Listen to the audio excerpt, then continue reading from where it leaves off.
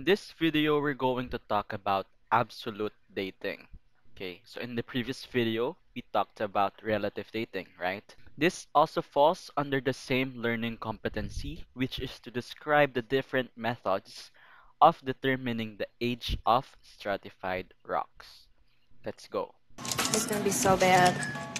With the discovery of radioactivity in the late 1800s, scientists were able to measure the absolute age or the exact age of some rocks in years. Now we have three methods in absolute dating.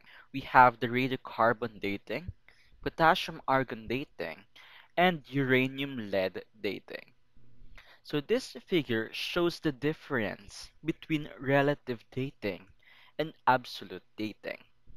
In relative dating, basically, you will just know which is the youngest and which is the oldest. Okay? In absolute dating, you will know the exact age, or what we call the absolute age. Now, this table just compares the two. Radiocarbon dating is used to find the age of once living materials between 100 and 50,000 years old.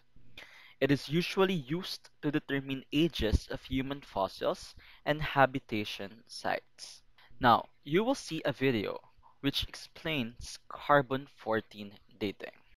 Suppose you've discovered an ancient bone amulet in an archaeological dig, and you want to know its age. You can use the rate of decay of carbon-14 to determine the artifact's age. The nucleus of a carbon-14 atom is unstable. At some time, this unstable nucleus will emit a high-energy electron called a beta particle, which has a 1- charge. The beta particle causes a neutron to change to a proton, and the carbon-14 atom then decays into a nitrogen-14 atom.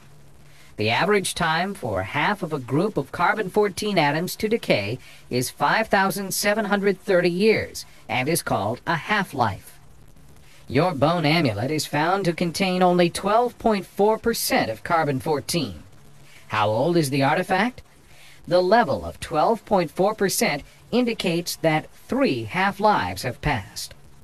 3 half-lives times 5,730 years is 17,190 years old. Carbon-14 samples can be accurately dated up to 60,000 years old. Oh my God! Wow! Next, we have potassium-argon dating. Potassium is common in many minerals such as feldspar, mica, and amphiboly. With its half-life, the technique is used to date rocks from 1,000 years to over a billion years old. Potassium-40 decays to argon-40 with a half-life of 1.26 billion years. Okay, so this is the symbol of half-life. This figure shows how potassium-40 becomes argon-40. Now remember, argon is a gas, allowing it to escape from molten magma. Thus, any argon that is found in an igneous crystal probably formed as a result of the decay of potassium-40. Now, measuring the ratio of potassium-40 to argon-40 yields a good estimate of the age of that crystal. My God! Y'all! Next, we have the uranium-lead dating. Two uranium isotopes are used for radiometric dating. Uranium-238 decays to lead-206 with a half-life of 4.47 billion years. Uranium-235 decays to form lead-207 with a half-life of 704 million years. Now remember, uranium-lead dating is usually performed on zircon crystals, like this. When zircon forms in an igneous rock, the rock crystals readily accept atoms of uranium but rejects atoms of lead. Now, if any lead is found in a zircon crystal, it can be assumed that it was produced from the decay of uranium. Oh my God, a vibe, an attitude, a lifestyle. Bye. This figure is a 4.4 billion year old zircon crystal fragment, and this is believed to be the oldest piece of Earth ever found. I said what I said. To determine the age of the zircon fragment, the scientists first used a widely accepted dating technique based on determining the radioactive decay of uranium to lead in a mineral sample. But because this technique might give a false date due to possible movement of lead atoms within the crystal, the researchers turned to a second sophisticated method to verify the finding. They used a technique known as atom probe tomography. Because of the atom probe tomography, it is possible to identify individual atoms of lead in the crystal and determine their mass. And it was confirmed that the zircon was indeed 4.4 billion years old.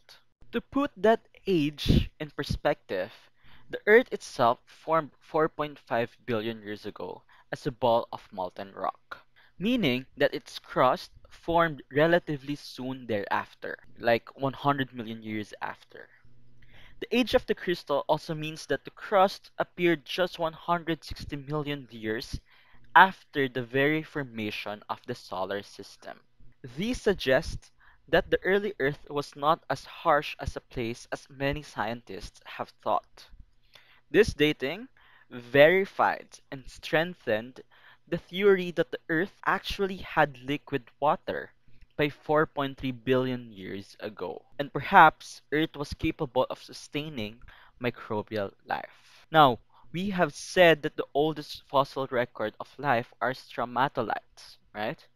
Produced by an archaic form of bacteria from about 3.4 billion years ago. Now the question is, when did the Earth first become habitable for life?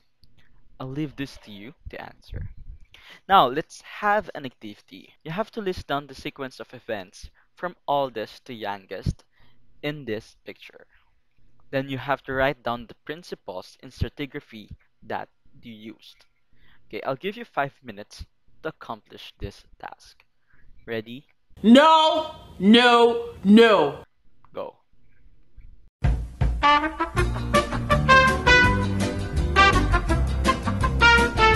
Okay, so let's start from oldest to youngest.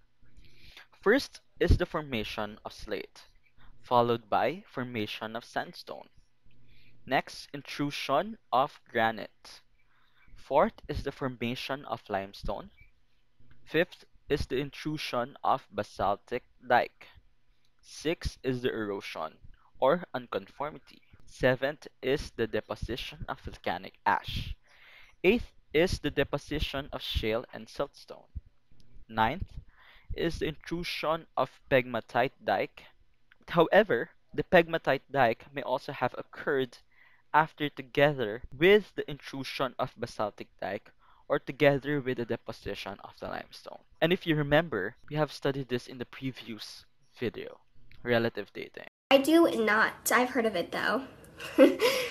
So if you remember those, you can answer the principles in stratigraphy used. All in all, absolute dating of these rocks will solve the problem. I'm gonna go for now. I guess. 君の虜になってしまえばきっとこの夏は充実